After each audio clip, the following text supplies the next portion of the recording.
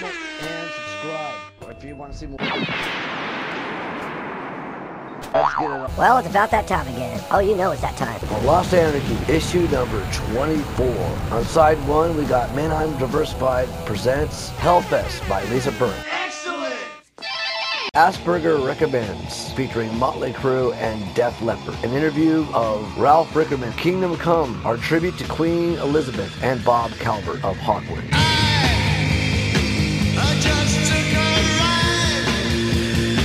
An old-fashioned Mojo rant. Yeah, we talked about Oliver Reed. You know who his best friend was? Keith Moon of The Who. And you know how much of a drunk that guy was. Holy shit. Can you imagine them bar hopping? And you also was part of that clique I found out? John Bonham of Led Zeppelin, who obviously died drinking. Like, Well, it would probably be the same thing if me and you walked into a bar together. no, I'm kind of a lightweight. It'd be more like you and Predapool going to a bar together. I thought this was America! Captain Anarchy's Hollywood Memoirs. I did it for the music, for the songs, and yeah, I want to get them out there, but it's not worth my life. An interview of Black Heroin Gallery.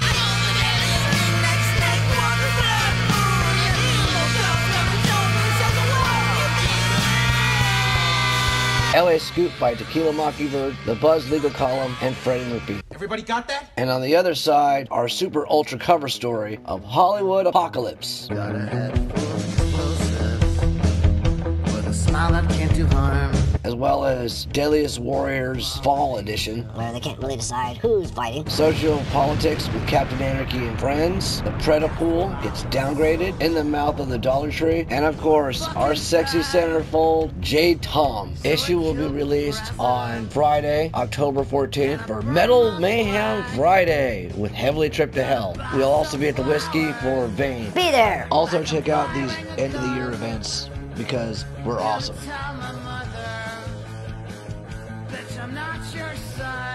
Oh, yeah!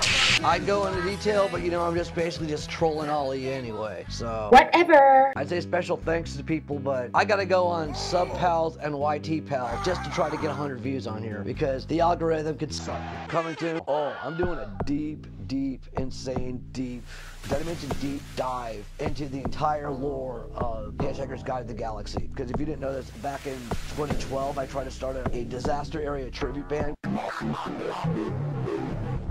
Hitchhiker's Guide to the Galaxy notes that a disaster area, a draconian rock band, the Agriculture Mine Zones, is generally held to be not only the loudest rock band in the galaxy, but in fact the loudest noise of any kind at all.